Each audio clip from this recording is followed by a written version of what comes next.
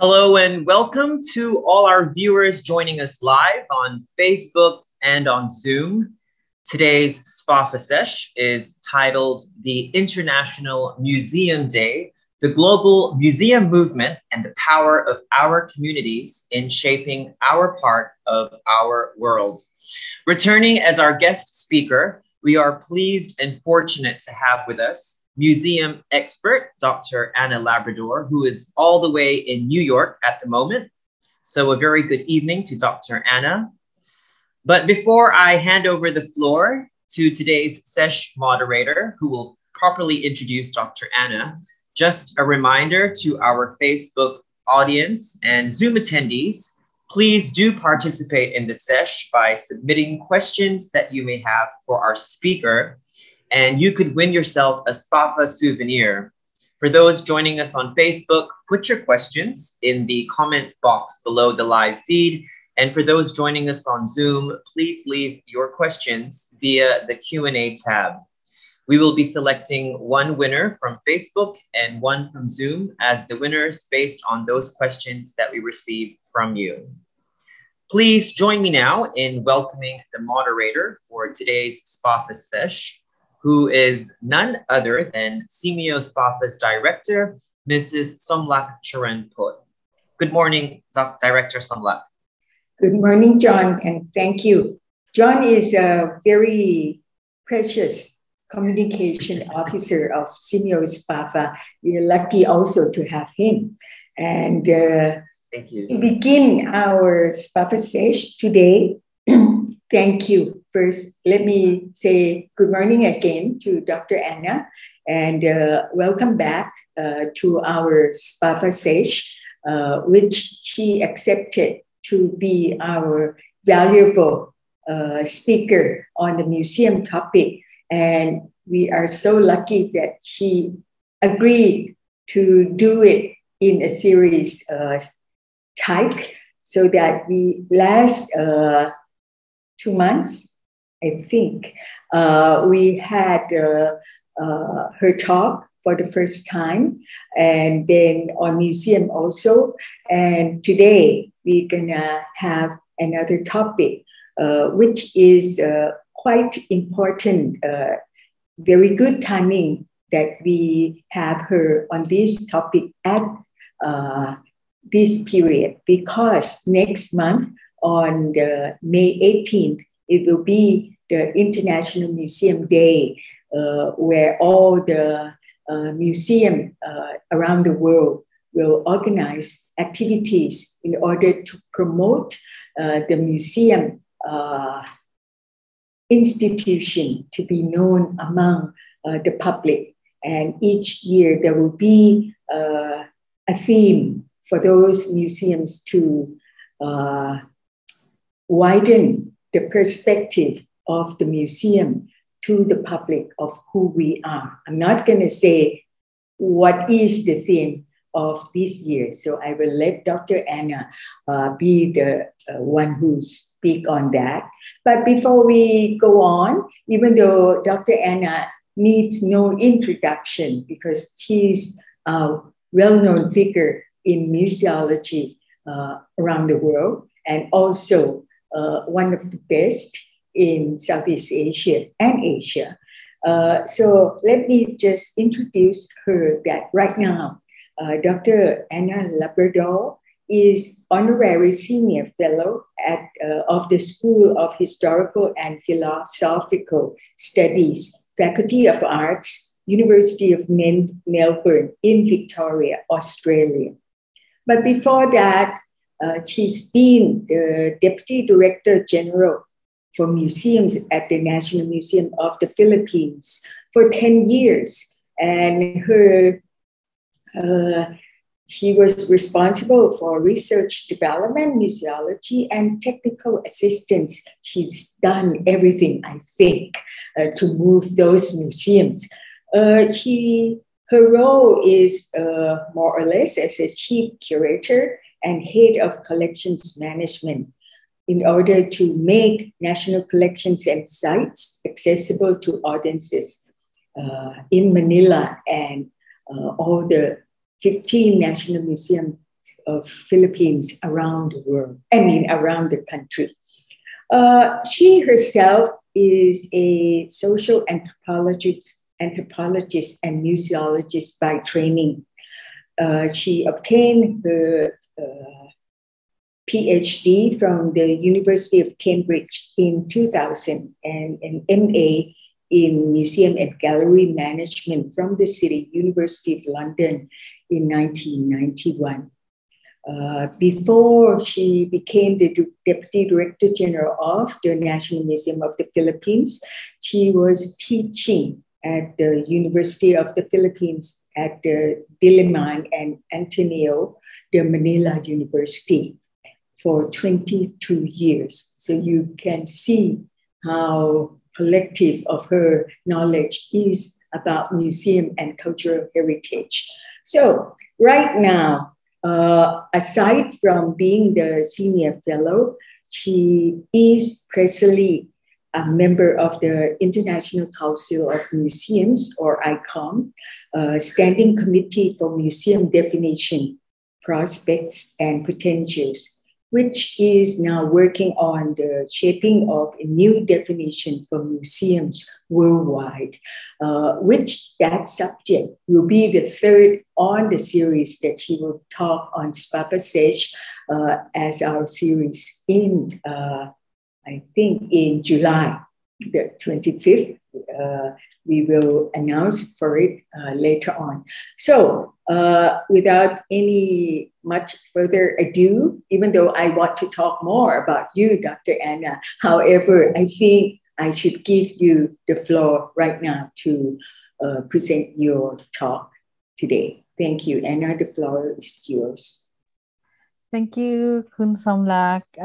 Really appreciate always the chance to be able to talk, especially on the very prestigious SEAMEO SPAFA platform. It's so important, I think, to be able to disseminate what we know. No? We always generate all this knowledge, but we always have to be conscious about why we're doing this. And I think it's about sharing.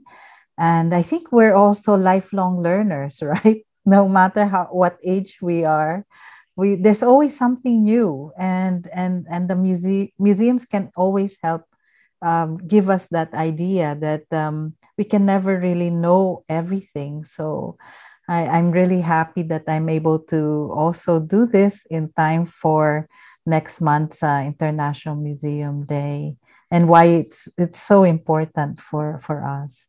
So I'll share my slide now so that we can start. Okay. Wait, hang on. I'll start from the beginning. Sorry. So this is the my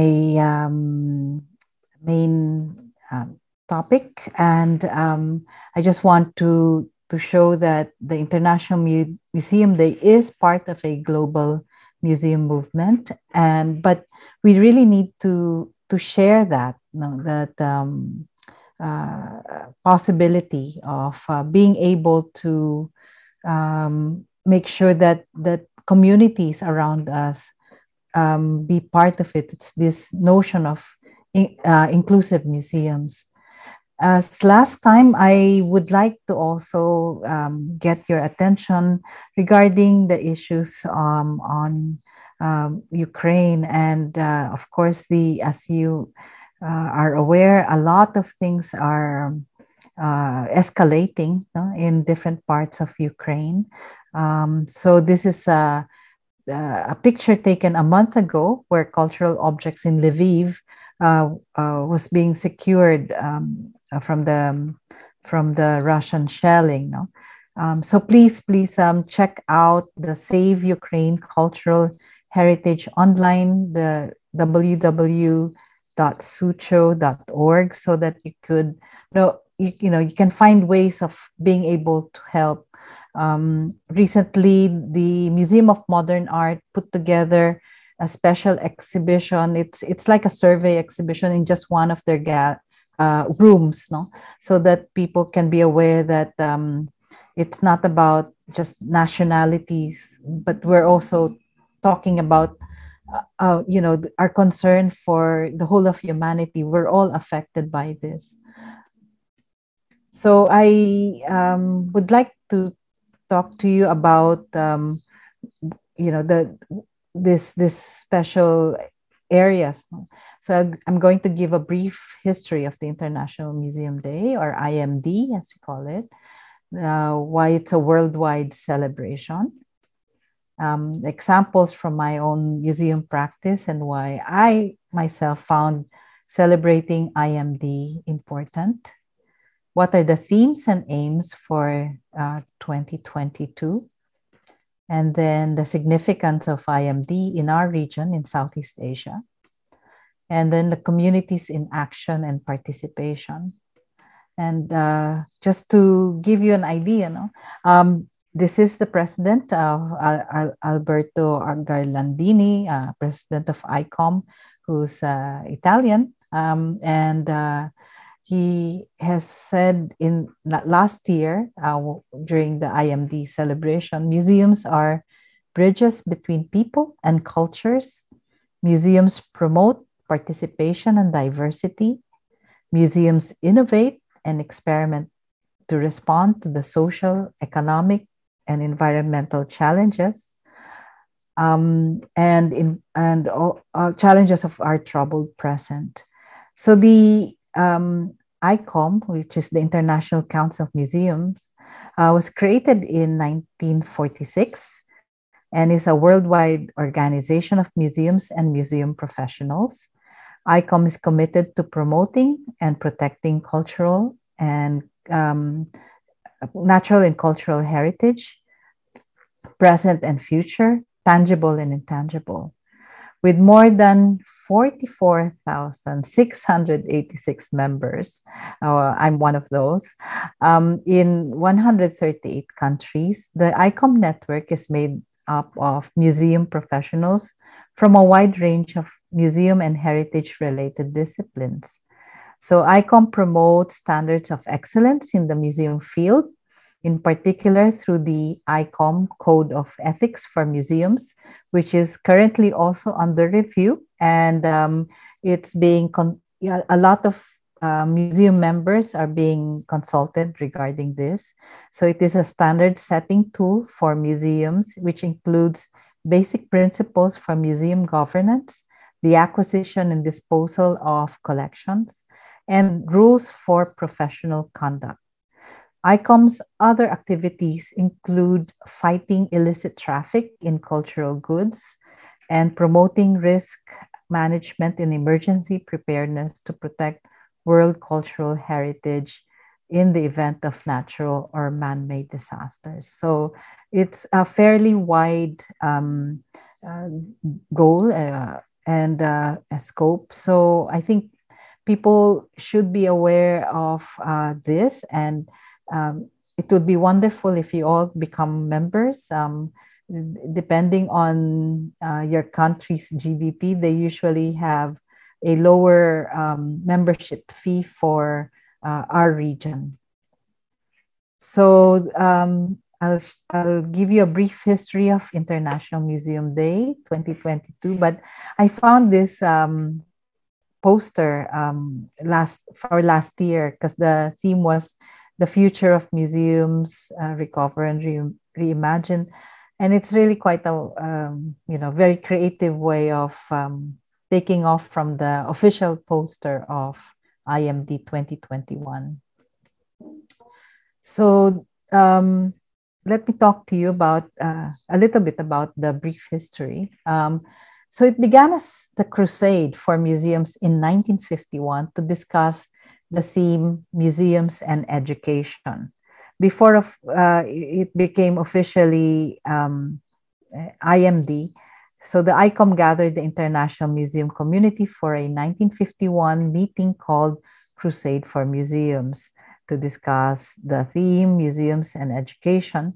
The idea for International Museum Day was inspired by the framework for museum accessibility that was developed at this meeting. the 1977 celebration began with the notion of creating an annual event with the aim of further unifying the creative aspirations of and efforts of museums and drawing the attention of the world public to their activity. So International Museum Day was meant to convey the message that, quote, museums are an important means of cultural exchange, enrichment of cultures, and development of mutual understanding, cooperation, and peace among peoples, unquote. So, in 1997, ICOM launched the first official poster of the event on the theme of fighting illicit traffic in cultural goods. The poster was adopted by 28 countries. So ICOM was also patron of the European Night of Museums for the first time that year, an event that takes place on the Saturday closest to the 18th May each year. So it's also important that this has served as a way of strengthening communication. So in 2011, institutional partners, a website, and communications kit for International Museum Day were introduced, marking a turning point for the event. So in 2017, the theme was Museums and Contested History, saying the unspeakable in museums. So it's really quite, sometimes the themes are quite difficult in a way that it has made us rethink our own practice. So on this day, participating museums plan creative events and activities related to the International Museum Day theme, engage with the public, and highlight the importance of the role of museums as institutions that serve society and its development.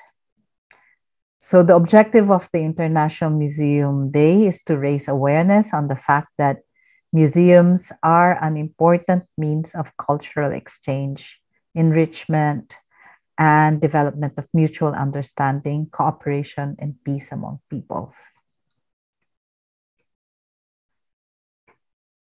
So in 2021, despite the pandemic, or perhaps because of it, the celebration amplified its impact by the development of hybrid activities all around the world, reaching 89 million internet users through social media, news articles, blog posts, podcasts, and more.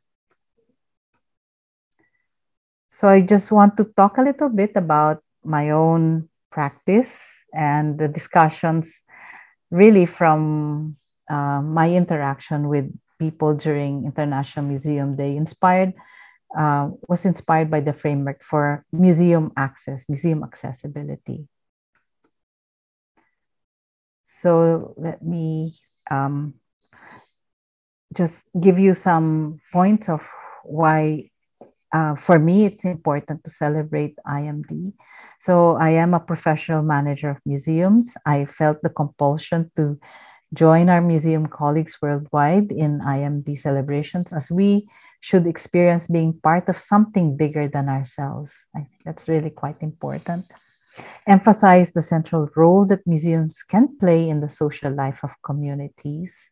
It doesn't have to be like just a didactic exhibition. It could be something that is out of the usual, or because people, when they visit museums, they do take something out of it that's probably different from the intention, of people working in the museum.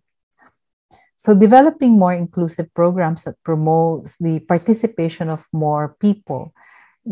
I think they should see themselves in our programs. So we create museums and public programs that we all deserve. We should really enjoy it. We should really experience it. So May 18 marks an annual cycle globally for our colleagues in the profession, in which we can systematically acknowledge our place in heritage work. So it's a chance for us to really reach out and be part of the bigger thing. So when I headed the University Museum at the University of the Philippines, called the Vargas Museum, I instituted, sorry about the picture, I couldn't find a sharper one.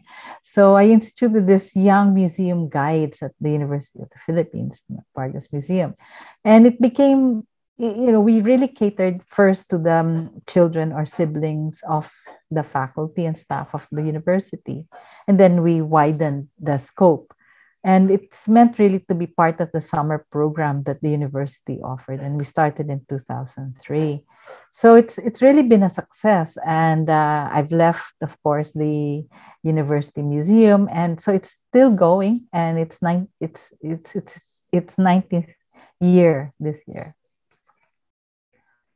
And then one of the things that I really, really wanted to do, and it's having free admissions to museums. And I've seen, having visited museums in different parts of the world, I've seen the difference about, how people appreciate being able to have access to the museum. And especially in the Philippines, where, there's quite more people who are probably don't have that disposable income. So at the National Museum of the Philippines, we began admitting free during National Heritage Month, and which is May 2012.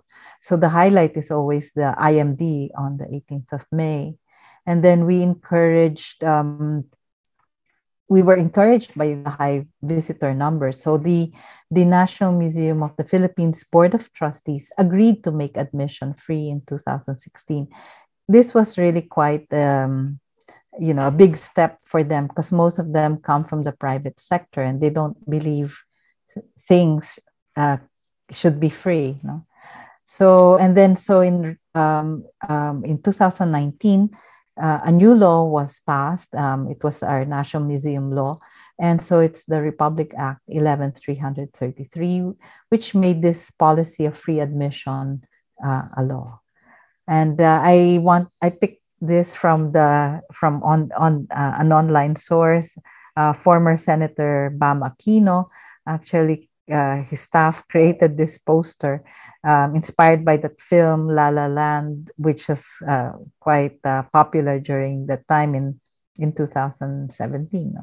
And so what it says on it's the way we kind of commonly speak, la la lang, which is, you don't have anything for money for date, you can go okay lang, because you can go to the National Museum because it's free admission. So we have to thank Senator Bam Aquino for making the museum also popular, because it's become a date place now. So we're very happy. So you can do that. You can experiment. We experimented before we got the approval, to not just have one free month in May, but also we looked at milestones, like February is National Arts Month in the Philippines. So we decided that we should have free admission for February. And October is Museums and Galleries Month. So that has, kind of strengthened our position about making the admission free. And besides, you have to also look at your own museums. If the target, is not about revenue, but it's more to do with what do you call this? About visitor numbers, then that's what you could do. So I was, this is in terms of themes. Most of the themes now that usually they shape this around November, the year before. you can create platforms for advocacies. No? And the IMD theme in 2017 is Museums and Contested Histories, saying the unspeakable in museums. No? So we've adopted this, and in fact, this is ushered in a new way of guiding people within the museum. For instance, what we normally didn't talk about is that the 19th century Filipino master who brought such pride to the Filipinos and, you know, helped shape our identity, he actually killed his wife. He shot his wife and mother-in-law and, you know, killed them both. And then at the same time, there was also, you know, all this reaction about how he was, after being jailed for a short period, he was able to come out of it. No? So because at the time in Paris, that's where the murder took place, crimes of passion were kind of excusable. So we have now shaped this kind of guiding in terms of, you know, kind of revealing secrets about the paintings, about the artists, no? and other things that, you know, vignettes that you can find, that's of course true. You know, you have to make sure that what you come up with is actually based on truth, and so you have to do a lot of research. We also investigated, for instance, and talked about, you know, like the ethics of collecting adult tops. These are tops that are played usually in countries like Brunei, and in the south of the Philippines. We also have this because it's part of the culture of the Muslims, no, in the southern part of the Philippines. And at the time when we started getting hold of these tops, no, that they use for like a sporting game, they actually they were part of, you know, they suddenly the antique market was flooded with these tops, and so we had to make a discussion about, you know, should we collect these and to what end, no? And so we thought about collecting them, but eventually bringing them back to Marawi in once they've rebuilt their city, no? Because there was a conflict there, and a lot of the buildings have been destroyed, and also residential places. So you know, it's about kind of creating all these different you know, permutations from the themes that the International Museum Day celebration kind of comes up, and you can localize it. So just to show you also the different museums worldwide and how they kind of celebrate this. I like this Boys Museum Association. They came up with you know, this notion about being on the same kind of boat, but not quite. So there's a whole group of Basques, you know, in Idaho, in you know, in the American West. So it's quite interesting how they've, you know, kind of put this all together and make that understandable to their community. And then also, for instance, Fiji Museum, they celebrate with a cake, and it's really wonderful. I think we should make that a tradition too. And then the Museos de Tenerife, in 2018, they had a grand exhibition that focused on landscapes, no? Museums and landscapes. And you know, the International Museum Day has become really quite famous. People they've really started talking about this. So in fact, the Erasmus Student Network they quoted Michelle Obama, and at the back you can see a faint image of a young girl actually looking at the painting of Michelle Obama. So, as you know, she's the first lady of President Barack Obama, and it's a tradition in the U.S. to have portraits of the president and the first lady made before they leave office. So, so the quote goes, there are so many kids in this country who look at places like museums and concert halls and other cultural centers, and they think to themselves, well, that's not a place for me. For someone who looks like me, for someone who comes from my neighborhood, which is the south side of Chicago, I know that feeling of not belonging in a place like this. So, you know, we should really start to be a bit more conscious about how young people relate to our public programs, our exhibitions. And then this is a scene from last year because most, as you know, because a lot of museums were shut or they had hybrid programs. So the president of ICOM sent a message in China to China, and then so to talk about the future of museums, you know, recover and reimagine. So what is the theme? No, what are the themes actually? So it's quite interesting because there are a number of things, because it will open up certain ideas. No? If you can ask me more about this later on after I give my presentation, but the main theme is really the power of museums.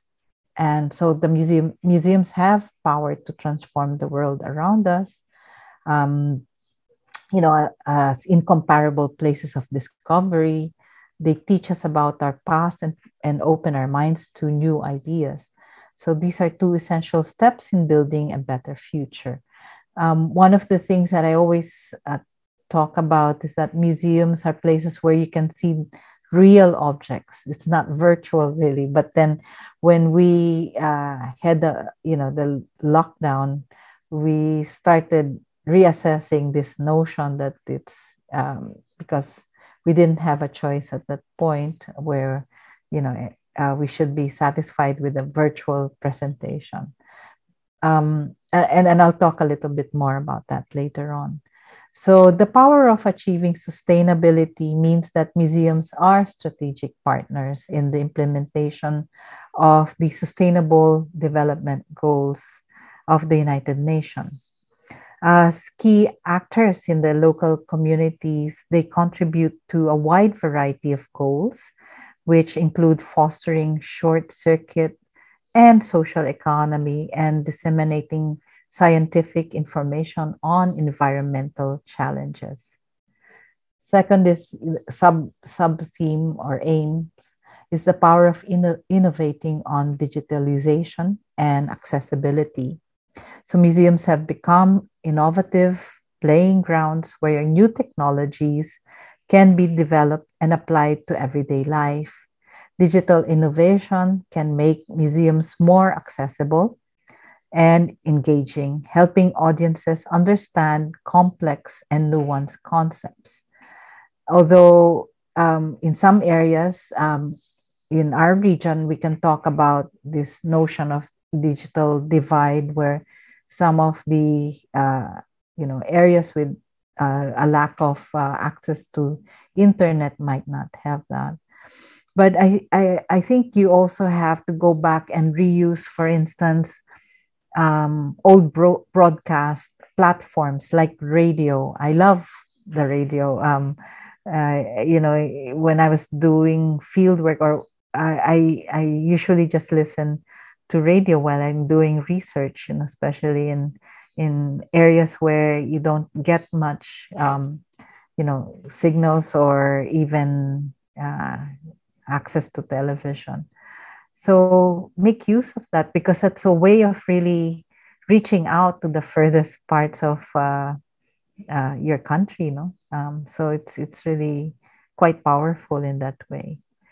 And then the power of community building through education really means through collections and programs, museums thread a social fabric that is essential in community building by upholding democratic values and providing lifelong learning opportunities to all. They contribute to shaping an informed and engaged civil society. So, it's this notion where we feel that we're really part of a bigger thing. So to make the IMD a success, you're helping museums worldwide by looking into some of the steps that you can take.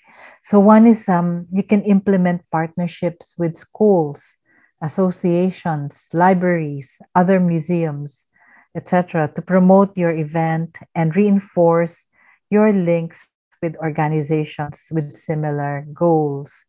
So you could advocate for the role of museums in our societies by letting local, regional, and national authorities know about your activities and why they matter for the general public. So you can talk to your local politicians, your people who manage the cultural heritage of a site. Your local historians, for instance, are quite important. But do check out some of the already embedded kind of institutions like libraries. It's very, very important to also work with them, the librarians, and how to also enrich some of the books that are in libraries, and perhaps you can create like a form of storytelling from that. And then you can spread information about International Museum Day through the local press, your social media, and your website. You can also gain international visibility about your activities by sharing information about your International Museum Day events with ICOM. There is a platform where you can access that, and allowing us to spread the news throughout our network and beyond. So there is actually if you search IMD 2022, you can actually look at a source, a communications kit, where you can have more ideas of how to celebrate the IMD. It's sometimes you can use it as the day itself as a milestone for your museums. What have you gained from having all these programs? Assess your collections. Even ask, why are those objects in your museums? How can you tell stories about them, etc. So there's really a lot that you can do, and you can after the event. Perhaps I've seen some museums extend the event beyond May 18, sometimes reaching until the end of May or even the first week of June, but labeling it as such. No? So International Museum Day, you create hashtags for it, and this has come out. People read about International Museum Day 977 million times in 41 different languages. So this idea of being part of something bigger than we are is really quite interesting. And like 50,000 Facebook posts, tweets, YouTube videos, and 20,000 news articles. So it's wonderful thing. And then if you notice the poster for 2018, IMD 2018, it's a QR code. No? And it's actually, it's so easy now to know how to use QR codes. And it's really one of those types of technologies that can assist you in, not overwhelming, for instance, your exhibitions with text, and simply put the QR codes there, and so that you can have a very brief label, and then you can develop that further and people can gain access through that through QR codes. So the significance of IMD in our region is actually, with the power of museums, our region could use May 18 as a means of revitalizing our museums and encouraging visitors to go beyond the digital programs and start physically coming to see our exhibitions again. Because they've been our experience in a number of museums where people are a bit still afraid of taking the risk, afraid of getting COVID-19. So it's a matter of developing confidence, no? And then rethink our programs and part of community transformation. So local languages in our exhibition labels, accessibility, inclusivity, and audience engagement. I think the main thing is really to think about how do you what do you think of when you're putting together exhibitions or public programs, who is really your audience? You have to kind of create a more targeted way of developing that. And in the case of the National Museum of the Philippines, what we've done is actually to focus more on the local visitors. No? And so if you do that, you think about, basically, it's really focusing more on languages that are accessible. No? It's not just the difference in the languages, but it's also what level are you going to use. No? So look, when we do the local language, it's usually like bilingual or trilingual, depending on what languages are spoken locally. But as I said, we shouldn't really overwhelm your audience with text. You have to develop their visual eye to learn how to look at things. And so you can develop other text through QR codes, and then they can gain access to that if they have a QR code reader on their smartphones. We have to think about, recovery from the pandemic, and how do we see our future? How do we move on from here? Because it's the pandemic is still happening, and you hear all these news accounts of number of infected people are on the rise again, like in China and now in Italy again, and so forth. So how do we deal with this? And how can we use the museum as a platform? So museums can become healing spaces for both staff and the public. I've written about this in the Museum International I wrote an article in the Museum International Journal, the recent one, because I think it's time that we focus more on that. It's not just something that's opportunistic, something that's that we stumble upon, but really develop programs on that score. Like even like I was talking about the developing confidence. It's also how you redo your exhibition so that there's more space, you know?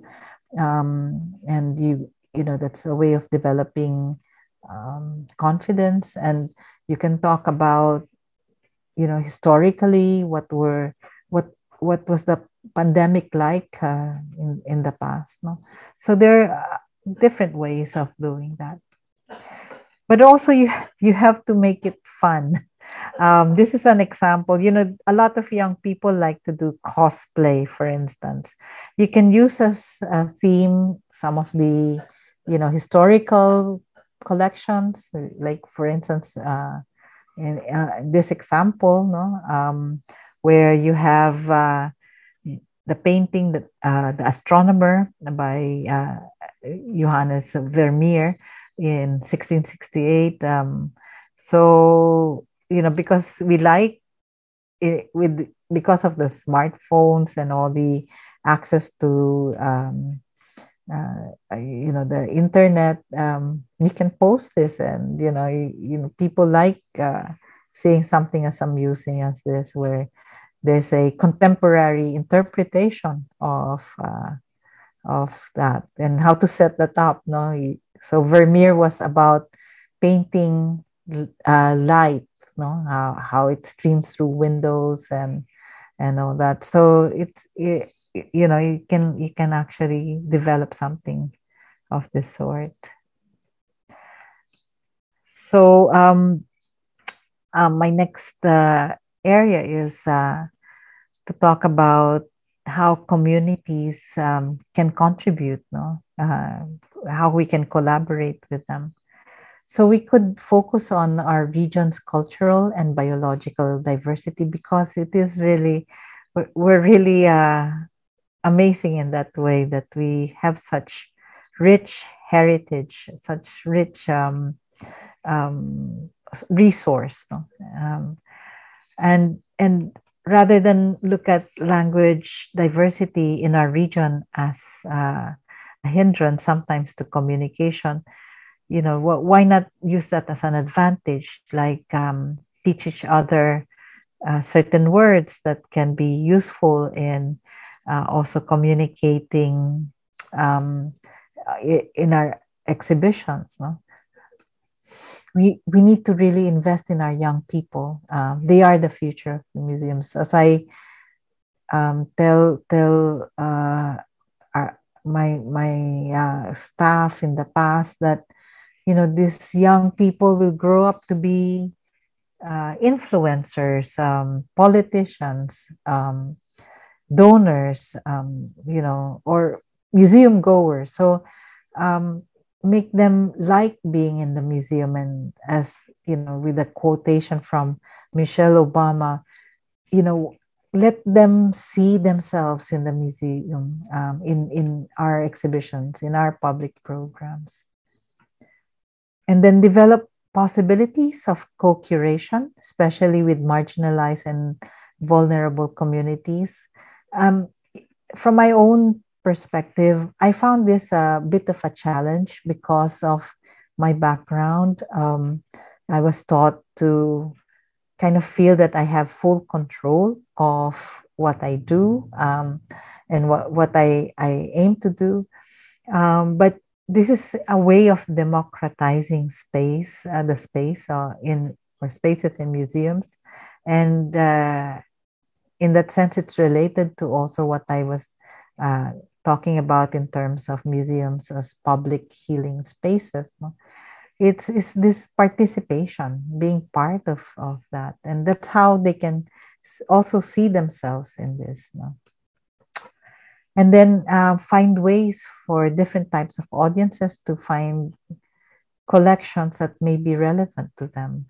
Maybe have like an open day, bring out some of the collections that are not as sensitive, and find a way for them to learn how to interpret them. Because in a way, we are all in the museum's storytellers, no? So I think in our region, we should have also all these cooperation collaborations, such as exchange collections. If we can't have a full exhibition. Really, really quite important. So I want to just talk a little bit about co-curation and developing, for instance, community museology or even indigenous museology. So these are a group of what we call, it used to be a pejorative term called, they're called negritos because their skin are darker and they have curly hair. Um, you know, there's a lot of research that needs to be done, and the research should also start with them because, you know, it's important to have that kind of story, you know, especially the marginalization. You know, the sculptures in front of them, we actually didn't want to put that out in the beginning because we find that it's a bit, you know, it's in a way racist and looks down on them, you know, like they've not. It's also a problem in some of the ethnographic museums where we find that all these models, even some of the figures that where we put clothes on, they're kind of typecasted, you know, and also it's part of this notion of like a functionalist museums where people don't change, and that's why the term ethnographic present was developed, because it actually means that, you know, that people of authority have decided that these people mustn't change. So if they're wearing, for instance, Western clothes, we find that a bit disappointing because they're not as exotic as we want to view them. So the Negritos suffered a lot, especially during the Spanish colonial period, and hence that pejorative term. And the term now has been kind of used used by this group of people to express themselves, and kind of using that as a term of resistance. No? So the project at the National Museum of Anthropology in the Philippines is called, the title is BI, or Life.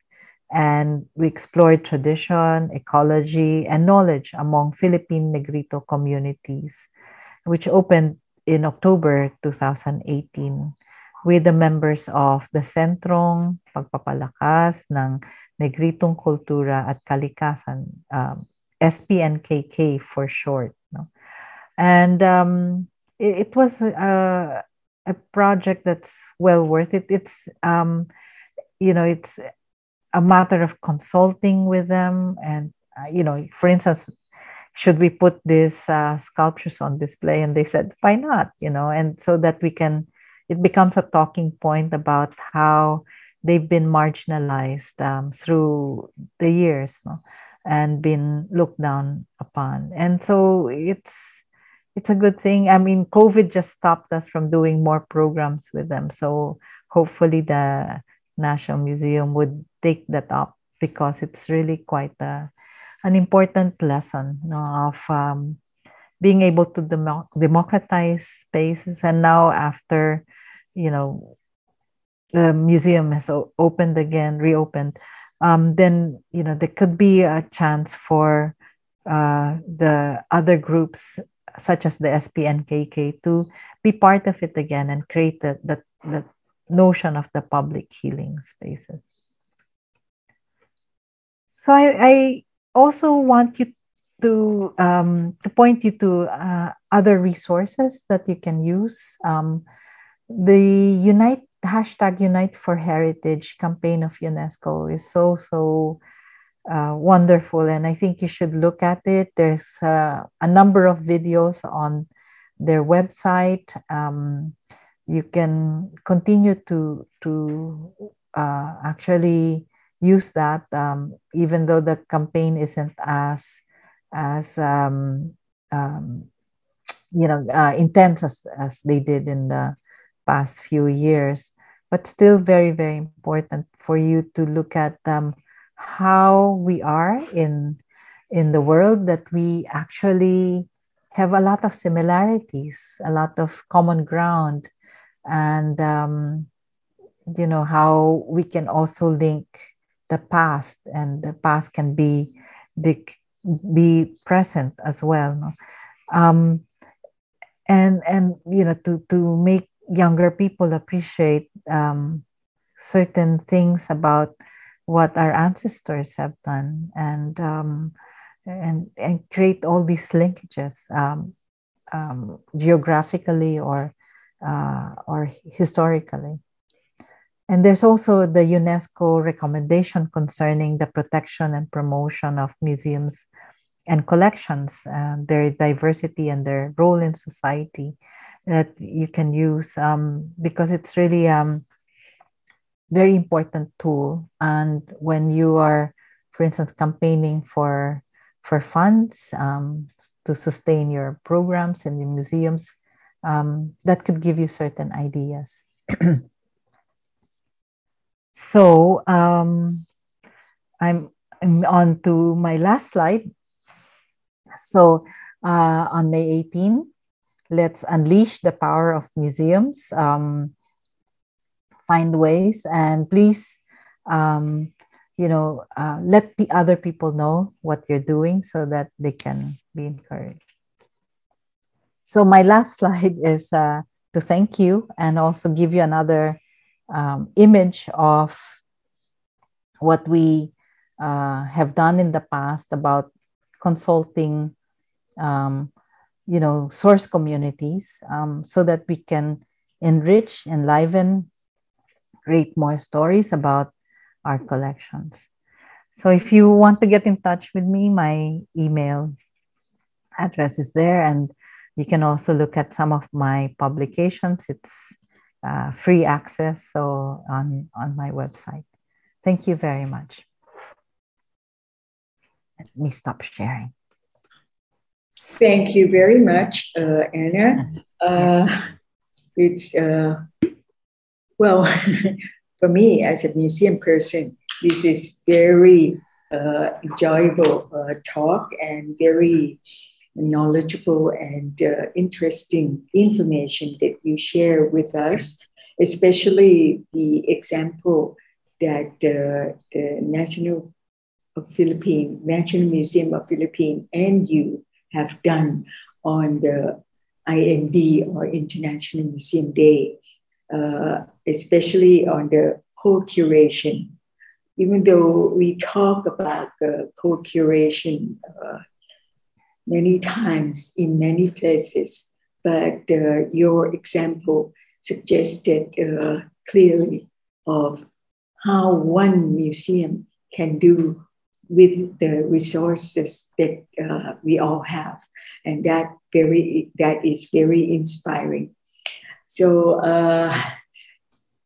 before I go on with my own question, there are some questions from our viewers to you.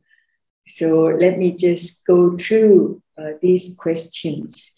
The first one is from Septina Radani. The question is how to attract millennial visitors to the museum in this digital world. Well, I think, like, if you're going to put things, for instance, if you have a Facebook page, you have to be mindful that the images are actually quite attractive, and they're not pixelated or difficult to look at, and make it interesting. When they say that a picture tells 1,000 words, it's really that. It's thinking about, what you're, again, that notion of who actually is your audience. You talk about millennials, but there are different kinds of millennials, and so you have to make sure that you address those you want to target for your museums. And you also have to talk about content. What content are you going to place, in your social media accounts? Is there an event? Would you like to encourage them to visit the museums? On the whole, my experience is that young people, not just millennials, but even those who are slightly older, they really get attracted to sites. And now it's about Instagram and taking your photos and all that. That is the one thing. When I joined the National Museum, I was surprised that in 2010 that they were not allowing, or 2011 they were not allowing the visitors to take photos. Why? It's crazy, because they would do it anyway. They would hide and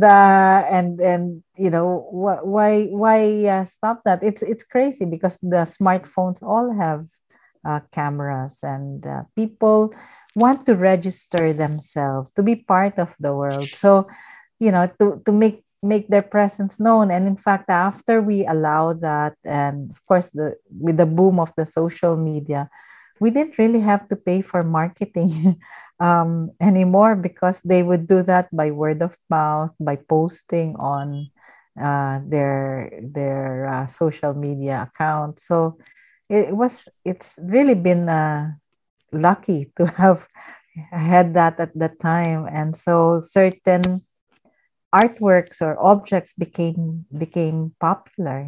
So it's crazy. Sometimes you get like 1,000 likes in just one go. So it's that. I think it's a matter of knowing who your millennials are and which millennials are you talking about.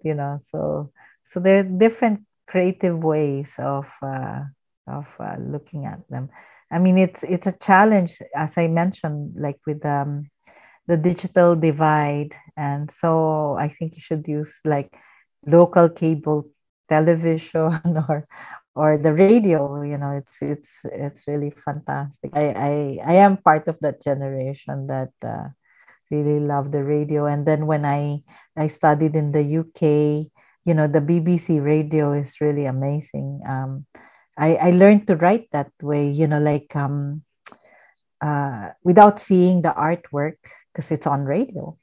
The description that the presenter gives is enough to kind of make you imagine what the image looks like. And so I said, when I start writing more, I used to write a regular column in a popular newspaper in the Philippines. And that's the way I kind of decided how I do, for instance, art reviews, is to encourage people to go to see the exhibitions because of the way I've described it. And it's really important to think about content. Yeah. Mm-hmm. I think that's very important. Next question is from Kata Ivankov. Could you please expand on how the Philippine Negritos have been involved in the curation? What kind of participation and consultation was used? Are there any Negritos in the museum staff? Yes. So I think it's our researchers who actually did that more actively. They actually went to the different Negrito groups. No? One of the things that we encountered actually when we were promoting the exhibition, no, was there was a very visceral reaction why we were calling them Negritos. No? But we said it was from them. They wanted to use the label as an active form of resistance. So that's how we actually found out how we should be able to do that, to deal with very, in a way, sensitive topics. It's because they gave us the confidence to be able to represent them in that way. But it's also, they were involved, like, for instance, even provided, like we had one case where it's full of herbal medicine because they're famous for that. And so they put that together, and even the amulets and all the forms of, the way they would heal common and more complicated ailments. And we just wanted to show how in our historical collection, how sophisticated, how scientific they have developed, for instance, bows and arrows, this notion of aerodynamism and how they made spearheads and all that. And very, very creative too. So with them on board, they helped us also understand how these objects were used, no? Or how are they still being used. No, we don't have as of yet a Negrito in the National Museum, a Negrito curator or researcher. But I think moving forward, that will happen. Eventually, we really just need to make sure that they get that access to education. No? Some of them, because it's a government post, no, some of them can't even pass the civil service examination. And so even on that score, we need to make sure that we guide. That's why I said work with young people, because they can aspire to work for the museum and say that it's possible for them to be working in the museum. But we need more of that kind of diversity. It's in the law anyway. Yeah. All right. Yeah. I myself am very interested in this example of the Negrito co-curation as well. So that's good that you answered those questions. I think these are from the Facebook. There's one from Zoom, from Hidayah from Malaysia.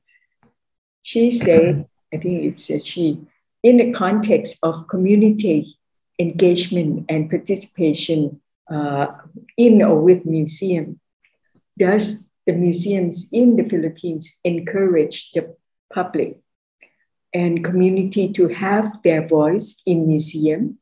For example, in story and history of their heritage, interpretation of object that belongs to their heritage, and how. I think this is similar to the last question, but you can elaborate more. Sure, yeah.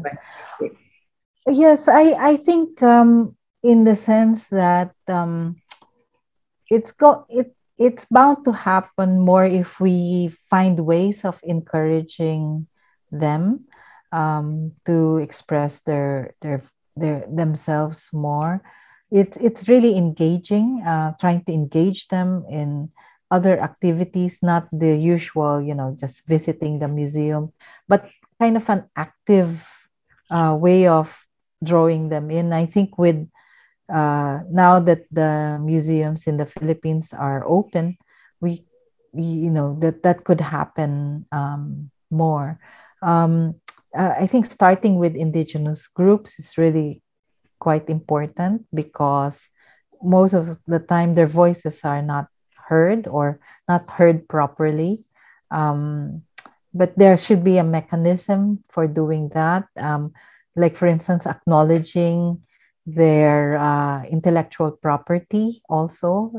I think sometimes we don't really think of that. Like, for instance, in anthropology these days, there's a trend to make, like, what we call our informants, the people who guide us through residential fieldwork, for instance, to call them as co-authors now. And that's why we also have to have, like, for instance, release forms, you know, if they agree for you to make use, you know, limited use of what they've told you during interviews and things like that. But there should be much more ways or systems to enable that.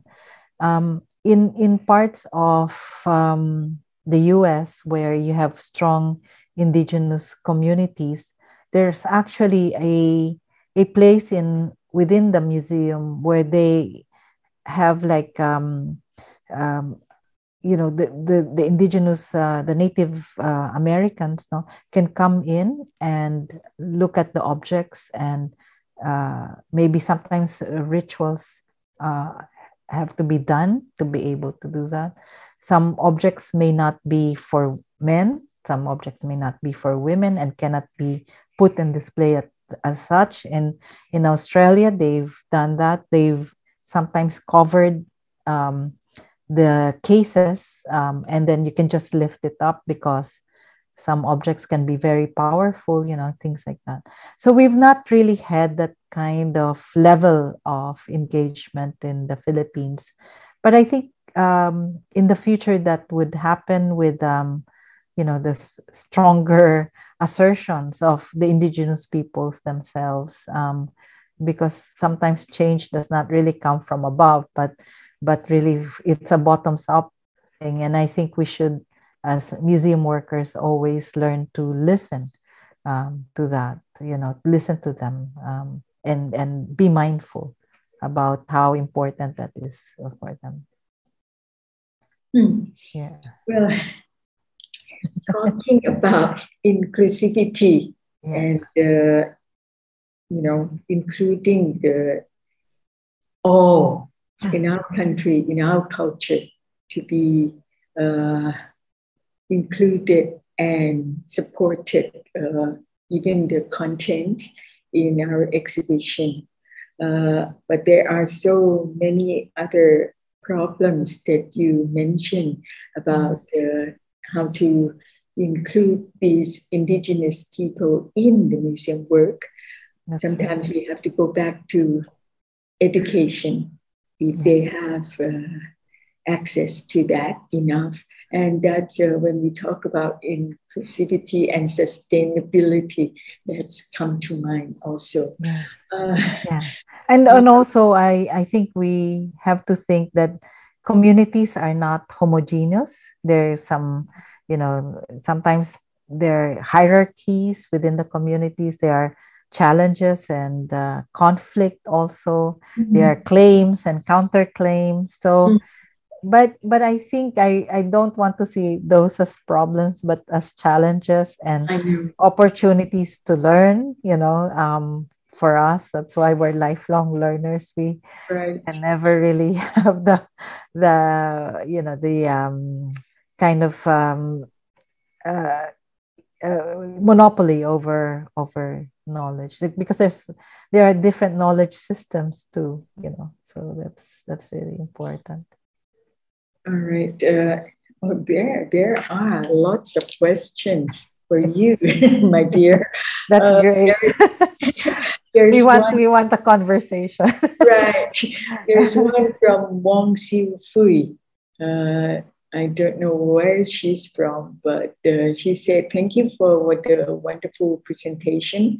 Besides study and do the research of the old and historical collection in Museum Philippines, will encourage the staffs for the survey and research of the new finding to enlarge the collection, especially in natural history and archaeological."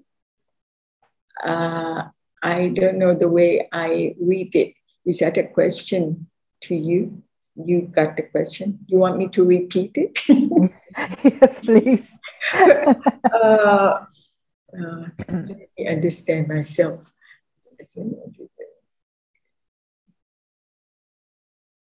Maybe the person who asked the question might want to elaborate on it. Yeah. Besides the study and do the research of the old and historical collection in museum, in the Philippines will encourage the staffs for the survey and research of the new finding to enlarge the collection, especially in natural history and archaeological. Yes. Well, there are two ways of looking at it. One is, you can enlarge the collection through acquisition from field research, from going to the field, or there's another trend that's happening now. It's to look at what you have at the moment, and also doing scientific tests on them. There has some. I mean, I think I read about that about a few months ago, that they've done a DNA on some of the natural history collections and found that some have not even been recorded yet in their collection, because it's been there sitting there, and then now they have like they didn't realize that their new species were there all along. So things like that. So that, I mean, there are different ways of growing or enriching the collection, and it doesn't really have sometimes to do with the numbers, no, but it's the how those are understood by people who are working in the museum. So it's really important that while, I mean, when you assess collections, you actually have to look at the gaps, and that's kind of sometimes the motivation for you to go out in the field to be able to fill in the gaps.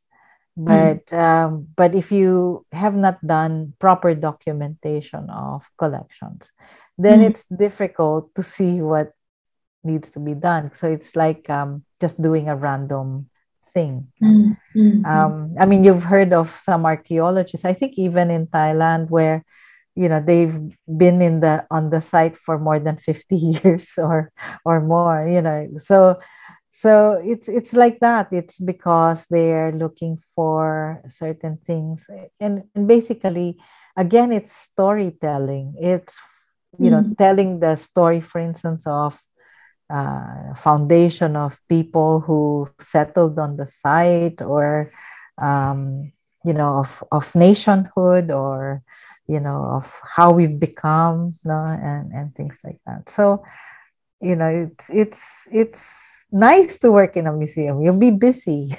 So, it's a never-ending quest. Yeah. Well, I'm glad you said that, because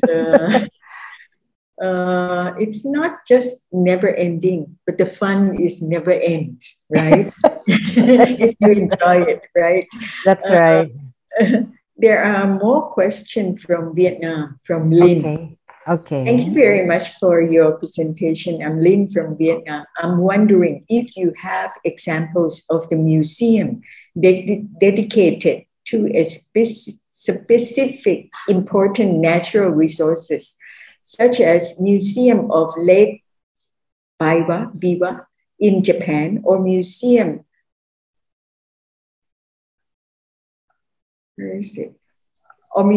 of Mekong Delta in Vietnam.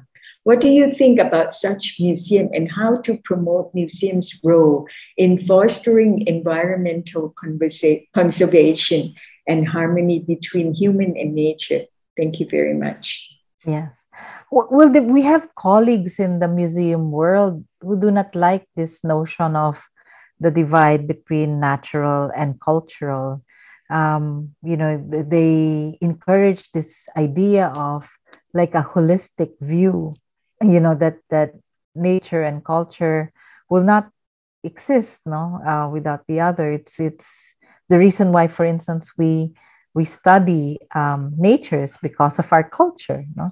I think it's quite good to be able to do that. Like, for instance, for Mekong Delta, there's so many things around the area, and that's where you see that sometimes the geopolitical divide does not apply, and borderlands are so one of the most interesting things for an anthropologist. It's being able to see all these different, areas where things are blended, things are blurred or gray, or it's. But that's really a better representation, in the sense that even in our work as an anthropologist, it's the a lot of the definitions, the classifications that we've created sometimes comes from a tradition, especially since, for instance, anthropology was invented to talk about the other, because this is the European tradition, and this is the other, the non-Europeans, and so it's those kinds of classifications and even misattributions, no, that happened in history, where we forget that life is not that simple. Life is not classified in that particular way. And so when you study borderlands, such as the Mekong Delta, such as, where you see that culture and nature cannot exist without the other. And that's when, you really enrich exhibitions, no? Very, very challenging to do. But I think it's really quite nice. I mean, like last time I talked about talking about exhibitions, no, it's really been worthwhile. For instance, doing that exhibition on the Sulu Sea, which is very rich. It's one of our UNESCO World Heritage site is there. It's underwater. It's and then you have all these, things happening above water, where you have the boat building traditions. You have the mat weaving that copies the shimmering waves of the seas, no? And people making a living from fishing and all that. So it's that, and how perhaps that can also teach us how to live. We have all these issues now about our challenges. How do we sustain life here on Earth when you have all this climate crisis and with all the issues about conflict and migration. When there's conflict, there's migration. Like with Ukraine, you have like more than 3 million now that are refugees. No, how do we address those problems? So I think it's really one of those things, and it is worthwhile. It is really worthwhile to do all these, as you suggested, that the possible exhibitions or programs that deal with, or museums that deal with nature and culture. And I said that we're so lucky in our region. We just have so much. And again, that makes it fun and also challenging. Well, I don't want to go on this too much because I want to talk too much on that. Another question is from Lotus KPP. How to make local museum to get attraction to people? Yes. Well, there's a lot you can do. I think the main thing that I've observed, no, is that sometimes the local museums are happy with, if they have an event, especially if it's, a politician who's initiated it. No? But then after launching it or having an event, sometimes the maintenance is not really dealt with. And so sometimes the exhibitions become quite stale or old, and things like that. So there should be a plan, and maybe a master plan. And like look at things like, how do you imagine your museums 5 or 10 years from now? and what direction it should go. Most of the time, the local museums challenges are a lot, like especially like, are there enough staff? Sometimes there are one or two staff members, like the researcher or curator, and then she or he actually does the sweeping and the cleaning of the museum, no, and things like that, because that's usually the staffing is not well thought out. So that, and then the sustainability of the museum. So to be able to grow that, I think you should learn how to encourage volunteers, and that's again a way of opening up the museum and learning to manage also the volunteers so that they can be part of it. We forget, for instance, I've seen, for instance, Singapore museums, they do that a lot. They bring in the retirees and to help out with guiding, to help out with docent, also as in the reception area. It's making members of our communities feel that they're needed also, and there's so much. I mean, look at what you have as a local museum, not just in collections that are tangible, but also the intangible ones.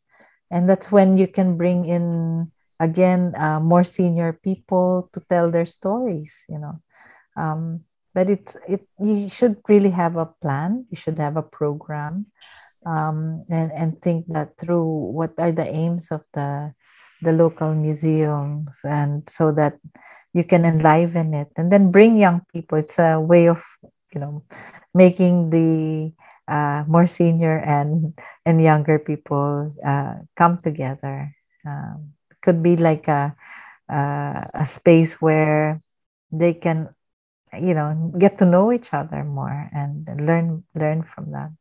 But intangible heritage is sometimes overlooked too. So it's a way of collecting that, whether it's songs or dances or poetry, literature, and all sorts of possible things that should, not having enough objects should not really limit you. Oh, and another question from Maria Lutz Ingo. Mm-hmm. Have you encountered instances where community interpretation, for instance, that of BA, Lumat, etc., kind of reinforces cultural elements that had been sensationalized or romanticized, exoticized? How have you dealt with those? Sure. I mean, that's why it's important to bring source communities in, because that those three figures in front of them, that's a symbol of exoticizing them, and then, as I mentioned, this idea of what do you call this, ethnographic present, that they never change. And then, most of us who just visit the site where they live, we're so disappointed when they're just wearing jeans and t-shirts, because they're not in their exotic clothes. And it's the museum can play a really important role in that, saying that, that not just because they're not in costumes in their traditional clothes doesn't mean that they're any less of who they are. And so it's also very important to make their voices heard in that sense, and not just the curators or the official people who tells the story. But it's not really happening yet. I think most of the time, because of years of the experience of our indigenous groups in the Philippines who are denigrated, who feel that very marginalized, that they have no voice at all, they cannot speak out. And again, as I mentioned, we need to have mechanisms. We need to have systems to be able to do that. And also, give them the training, because there's no one system that we can find ways to make sure that's sustainable as well. So yeah. Yeah. Do you think using artificial intelligence with robots will be able to replace or help museum activities in the near future? This is from Nasser Drairemi. Yes. Well, AI is really happening now. I mean, in a lot of ways, but some countries are more advanced than others. I remember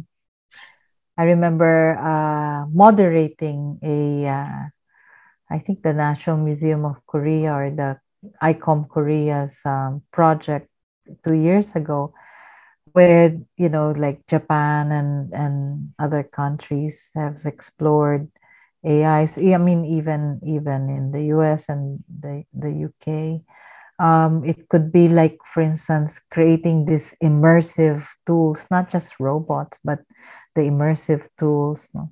But I think robots can't really replace people. It's maybe for the novelty of it, like someone moving around or talking, and but it's usually like, as I say, it's important to see the museum as a public healing space where both visitors and the staff can interact and find ways. I mean, like any tool, AI, artificial intelligence is, should be used in the sense that it's really helpful to the museum. I mean, I've seen. In December, I was in Berlin and very, very impressed with what the Natural History Museum is doing there. They've developed a system, and that's using robots really, where insects, they have, I think, 50 million insects in their collection that needed to be photographed or rephotographed. And so they dealt with, they worked with a photographic supplier from the Netherlands. And so they took pictures of the smallest insects from the top, from the front, and then on the side. And then each label that's, in historical collections, you could see really tiny labels, with the cursive writing. And those were taken photos, no? And so that was shown to us by the director, the deputy director of the Natural History Museum in Berlin. It was really quite an impressive thing, no? And so I think they managed to finish like 4,000 a day, and they're like in a hurry. And then so when I asked them, what's it for really, because it's an expensive system, but very, very impressive. And then they said, so we can make normally I would expect them to say, oh, it's for our scientists, it's developed for science. No, he said, so that it can become publicly accessible. The collection can become publicly accessible. Also, so that people can develop their own science. So that's what the robotics is all about. I was so impressed with that. It's so, in a way, it humanizes the artificial intelligence, that robotics. It's really to serve human beings, So imagine so people can develop their own science. So that means really democratizing the space. So I was so impressed. Deeply impressed. It's really for education.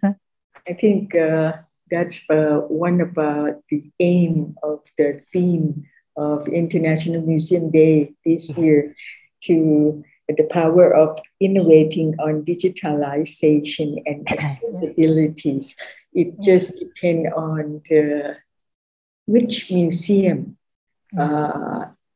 can be innovative on the use of these robots or, AI and digitalization on what specific intention or objective of that museum and go beyond that. Yes, right. exactly. Yeah, yes. Right. Well, this question is already, I think, is already answered by you, but it's from different person. This one is from Raymond Cruz. But you can elaborate on that a bit, probably. How museums attract young people, wherein many hard and fast rules and norms in visiting museums, such no touch policy, no picture taking, no talking, and some strict museum tour guide and alike somehow affect the museum goers not to come back and love museums. How can we improve these services? Yes, we have a long way to go in terms of, there should be like in commercial places, they have like what is called customer care, and we need to do that in museums. I think the tradition in museums in the past has always been, you protect the objects, but you don't protect the people actually. so there are objects, historical objects, like some of those that I encountered in ethnographic museums, where they were sprayed with poisonous insecticides like DDT, and so even handling them is really quite dangerous. But going back to the question, I think we need to create that kind of program where, it's not negative all the time. When I first joined the National Museum, I was cringing at the sight of children being told to put their hands behind their backs so that they don't touch anything. So, and then, they're like ants just going around. And I think before I left the National Museum, I think we've improved upon that in a big way. But there's been like instances where we actually put out an exhibition where they can touch and no one was touching. So maybe it's a negative, when you say don't, and then they do exactly that. They do touch, things like that. So it's about, I always tell people, no one is born a museum goer. And so we start people, young children to come into the museum so that it looks less formidable. It looks, kind of accessible. And if it's sometimes, when children go into the museum, it's just this habit of being in the museum. They don't do really so much, you don't have to take them all over the place. It's just a matter of sitting them down, do an activity like color give them a coloring sheet or make them draw, ask questions. What do they think about that picture? Why is that, painting featuring a naked woman or something like that? It's just, to pique the curiosity and not to just overburden visitors with negatives, not to do things. So, but it is a challenge, like we don't want them to touch the paintings because it will cause issues to the paintings eventually with all the dirt and oils from our hands, no. But how to make that, in the sense that it it becomes real. No? We always say that Filipinos are very tactile. We to make things real for us, we need to touch it, and kind of feel it. So I think it's useful also with the pandemic. So now we don't touch things. We might get infected, but it's how to take out the negative. It is a challenge, and maybe develop like exhibitions where people can touch like pottery, that won't be affected in a big way, like especially if it's high fired with the glaze intact. So things like that, or find rocks and minerals that can be touched. I mean, there's a lot of initiatives already. I like the Science Museum in Thailand, so because that's very, very interactive also. I've been to the one close to the old airport. That's really quite nice, and they even have a spy museum. So, so that's really quite nice. So yeah, I mean, develop interactive exhibitions so that I mean, sometimes maybe you don't need to put out all the real objects when you have, for instance, all these interactives there. So there are many answers. It's just that how can we change the word rules and regulation to be away from museum and think of another proper term to be used. Yes. One last question, I think. How could museum be of help in our learners' education in these times of pandemic? Yes. Okay, so I think we take advantage of a lot of things that have been produced already in terms of digital media. Like, for instance, there have been like 360-degree views of exhibitions. You have to just teach them how to use that.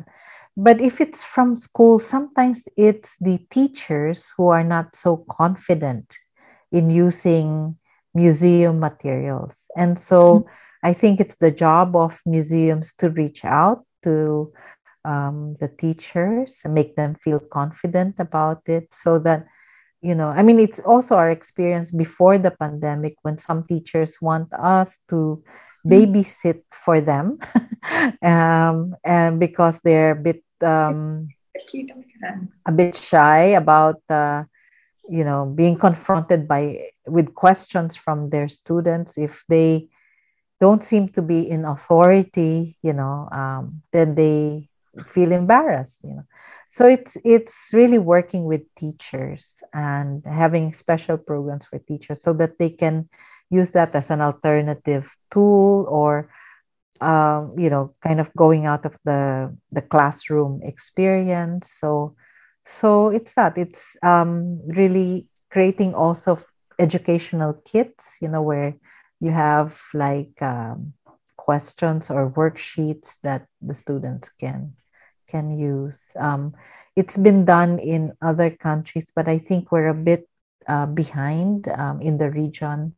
And well, some museums have been actively engaged in using museums as educational sites or tools. So I think it's a matter of really having also that impetus. I think with more funding, maybe from NGOs or like the private sector are very concerned about educational growth. That's really one of those things that can be done. With more initiatives and and relating the museum exhibitions, for instance, or collections with the curriculum. That's right. Yeah. Well, museum and teachers, that's another problem that can open another discussion. Well, before I end the questions phase, I like to bring up one comments from our old colleagues, Janet T. from Asia. Yeah. She in attending this SESH, and she said, "Thanks, Anna, for sharing on your work and research on International Museum Days and museums. Congratulations." So that's from both of us, I think. Thank you. And I think she will be in the Prague also. So we'll, yes. So we can have a reunion. Right.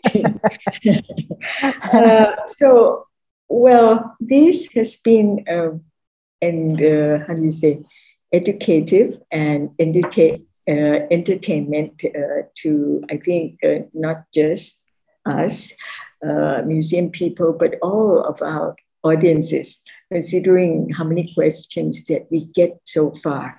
I'm just disappointed for those who haven't attending this session on museums, especially many museum professionals in the region, but I hope that they can come back to our YouTube and learn about this, because this is very, very knowledgeable and inspiration for all of our museum professionals. And for me, I thank you, because you have touched upon the topic of interconnection between curatorial work and researcher. Because sometimes in some museum, in some country, curators are more tend to work more on exhibition side, but not with the content.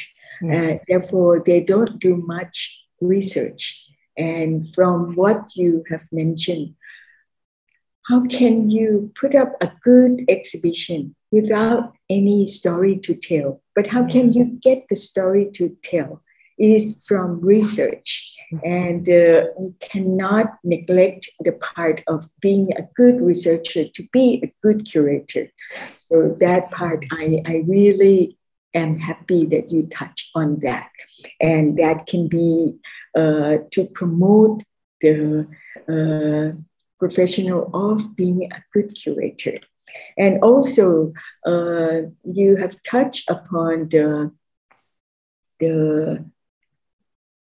interconnection again on the main subject of the collection, and also to be connected to natural history and nature and everything. Because sometimes, even though you are on a specific type of museum, but nowadays we talk about inclusivity. So this story is to inclusive among one subject to another. Why? Because of this power of museum, because we are talking about the power of museum, how to achieve sustainability.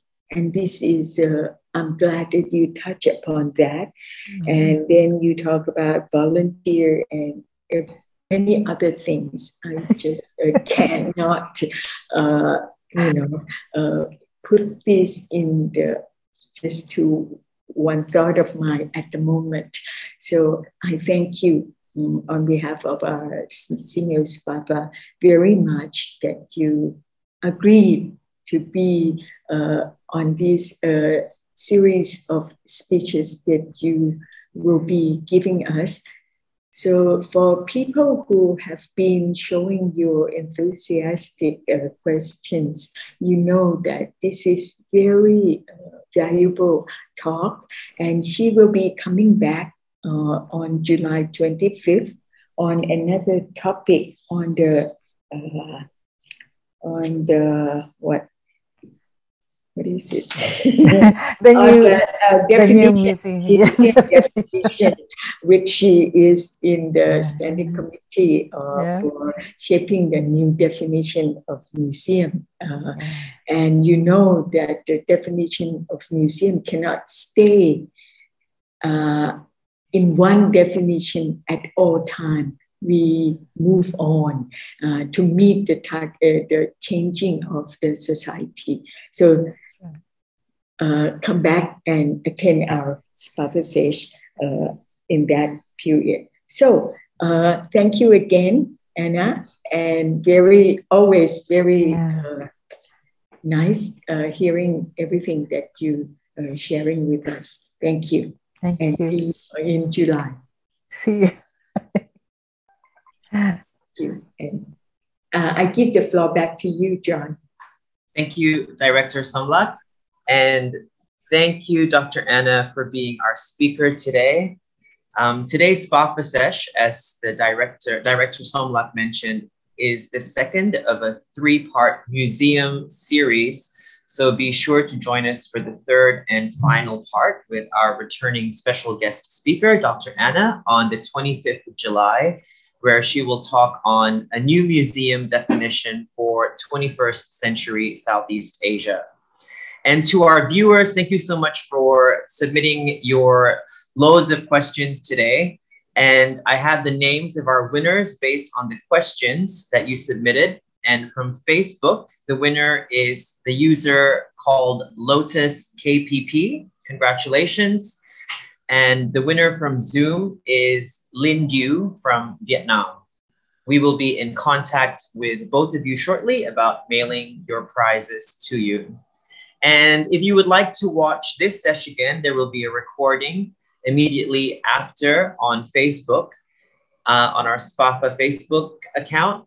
And also we will be uploading a recording on our YouTube channel. So please check out SPAFA's YouTube channel. And lastly, we will be posting an evaluation link, and we would appreciate it if you could take a couple of minutes to fill out that evaluation form, just so we can improve future SPAFA sessions.